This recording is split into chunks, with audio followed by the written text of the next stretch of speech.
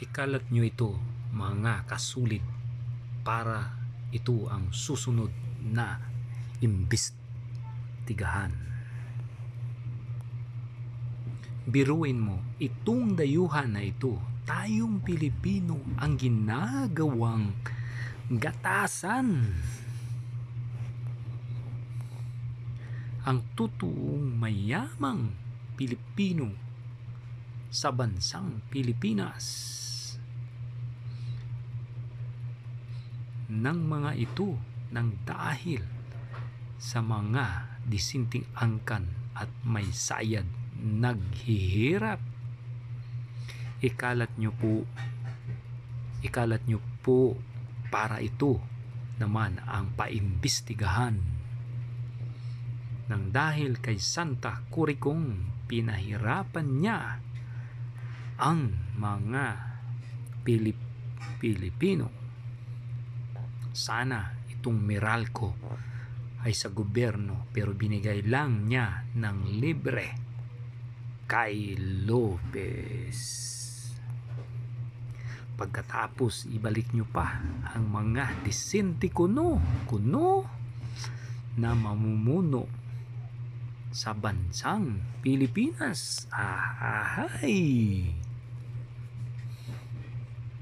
Tingnan nyo nga, utang ng Meralco sa gobyerno, ang laki, walang bayad sa taxes. Kita nyo naman. Siguro ngayon sa panahon ng pandemic, sobra ng laki ng bills natin. Dahil dito bumabawi si Gaby Lopez at Pangilinan. Grabe kayo. Sa isinagawang pagdinig sa Kamara, nabunyag ang bilyong pagkautang ng mga power firm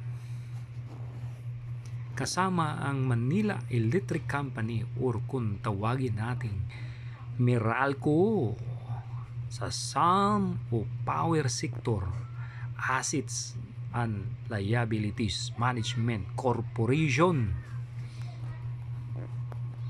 Ayon kay anak kalusugan party list Representative Mike Defensor at Committee on Good Governance, umabot na di umano sa 14.9 bilyong pesos na ang kanilang pagkakautang sa gobyerno simula pa noong 2001 magpahanggang sa ngayon.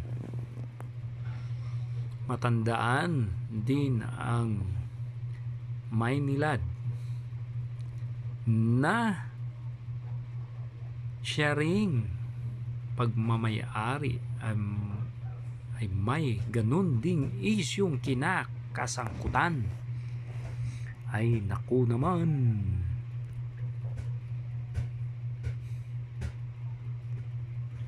Tama pa ba ang slogan ng Meralco na may liwanag ang buhay sa kanila? Grabe naman, maliwanag lang ang buhay nila. Kawawa naman tayo mga Pilipino. Abangan na lang ang susunod na balita sa Meralco.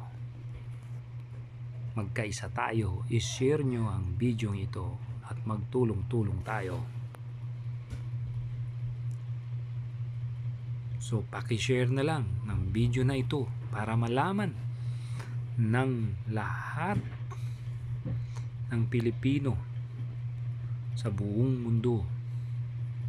Subscribe mo na rin ang channel na ito para updated ka sa susunod na balita.